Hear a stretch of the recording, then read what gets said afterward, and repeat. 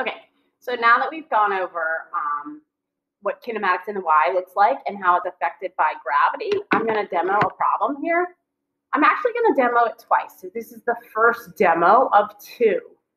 And that's because last week we kind of avoided the quadratic equation. And this week we're going to tackle it. We're not tackling it in this particular demo. We're going to tackle it in number 2. So if you want to continue avoiding the quadratic equation, then follow the method that's in this video. Okay, so I'm doing number 1. A stone is thrown vertically upward with a speed of 15.5 meters per second from the edge of a cliff 75 meters high. How much later does it reach the bottom of the cliff? So they're looking for time. And then part B, what is the speed just before hitting the ground? Now, remember, when we're looking for speed, we're actually, it's the instant or nanosecond right before it hits the ground. So kids want to say, oh, it's 0, but it's not 0. It's the instant right before impact, okay? So that's what we're looking for. All right, so I'm going to list my givens. Okay, so from the problem, these are the two pieces in there. So the initial velocity is 15.5, and the height of the cliff is 75. Well, when it goes up in the air and goes back down from start to finish, you end up below your starting point. So this needs to be negative. So note that I did that. If you don't do that, it's going to get you the wrong answer.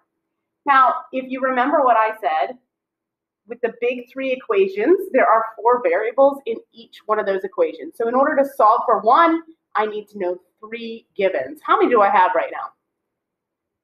2. So this is where, when you have motion in the Y, you have to understand that it's automatically subjected to gravity. So that is your 3rd given. So we're talking about acceleration, and because it's oriented towards the Earth, it's going to be negative 9.8 meters per second squared. All right. Note, I'm putting the direction, the magnitude, and the units. Make sure you're putting your units on your givens, okay? So then next, I need to draw my vectors. So initially, this object is going up. Note that I'm drawing it up, and gravity or acceleration is pulling down. So as that object, that stone, rises, right, as it rises, what's going to happen to its velocity? Okay, it's going to slow down because these two disagree. And I realize that it's going to reach a peak where the velocity is 0, and then it's going to drop back down 75 meters below. All right? But I'm only drawing my vectors for the start of the problem. These are changing throughout. I understand that. But this is the start of the problem. Okay. So the question's asking me to find time. So part A says, what is your time?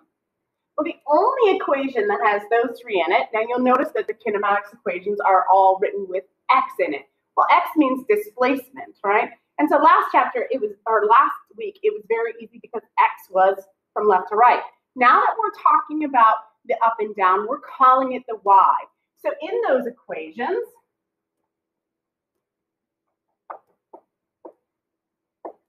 all right, this was called x last week. We're now replacing it with a y to indicate that we're talking about the y direction. I'm not giving you a new set of equations because the equations have not changed. You need to say, okay, it's in the y direction. I need to make that substitution. All right, so I have a v initial, yes. I need t. I have acceleration, I need t. The problem here is when you go to solve for t, notice that there's t to the first here, right? We don't draw the first because it's understood. And there's a t squared here. When you have 2 different degrees on the variable you're trying to solve for, you need the quadratic equation to solve this. So I said we're avoiding that right now. So the only way you can avoid it is find the final velocity and then come back to find time. So actually part B says, what's the velocity right before it hits the ground? So we're actually going to solve part B first. All right. So if I want VF and I have VI, Y, and A, I'm going to use this equation. You'll notice, what did I change that X to? A Y. Good. So after I've stated the fundamental equation, I have to isolate to solve for the unknown. And the unknown here is VF.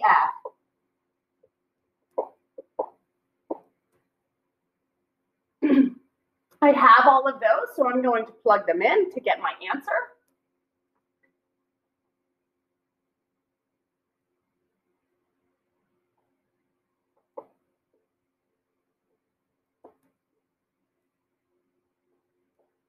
All right, very, very important to remember your negatives, because a negative times a negative is going to become a positive. Good. So this is going to be all additive in here, and you get a pretty big number that you're taking the square root of. I didn't write it on my paper. I did do the math ahead of time this week, so I know I have it right.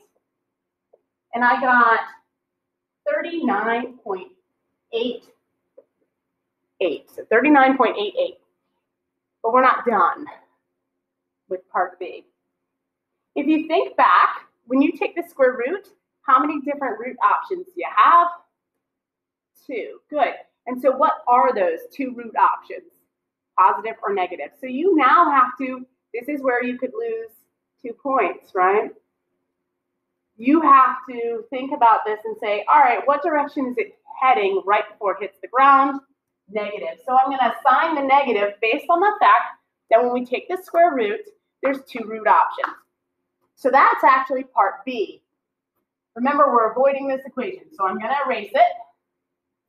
All right, so if I'm not using the y equals equation, and I've already used VF squared, there's only one kinematics equation left. And so what is that? Okay.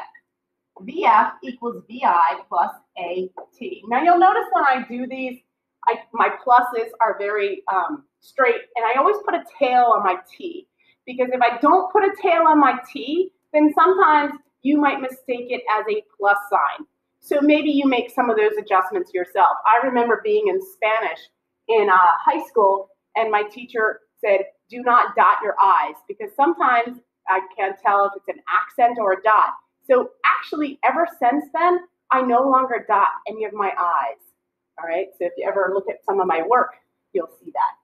All right, so same thing. I'm making an adjustment so that it is understandable that this is T and that is plus, and they're never going to get confused. All right, so solve for the unknown. Substitute. Remembering that my B final is 30 negative. And I might have to tip it just a little.